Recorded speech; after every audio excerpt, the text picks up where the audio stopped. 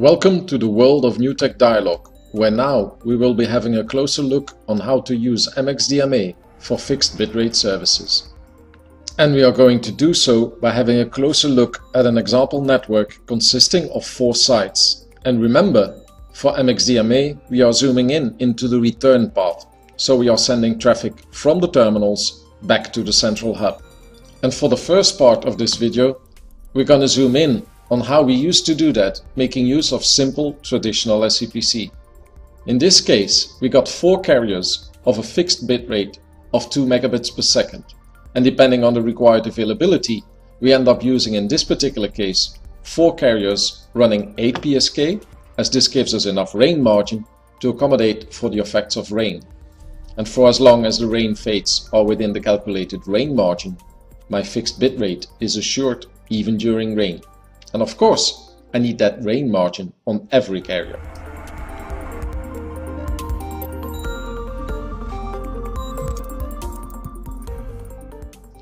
But traditional SCPC has another disadvantage.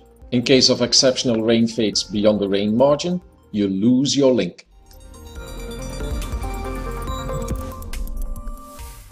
So yes, in traditional SCPC you can have your fixed bitrate, but you are spoiling most of your bandwidth waiting for the rain to happen.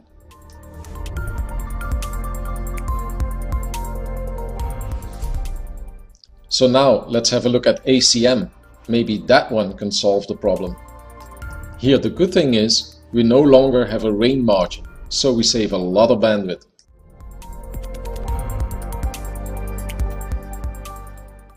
But when it starts to rain, we have to drop our modcut to keep the link, and with that our fixed bitrate is gone.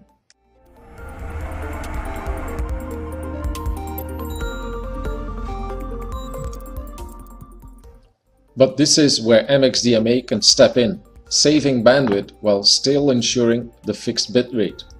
And it's done by again having a rain margin, but the big difference here is that we only need 1 rain margin for the complete network. In case of rain, we simply increase the baud rate of the carrier where it rains, and we dynamically move the center frequency of some of the other carriers. So all my sites have their fixed bitrate and I only have 1 rain margin. In doing so, we obviously save a lot of bandwidth compared to traditional SCPC. And the good thing is, the more sites you have, the bigger the savings become.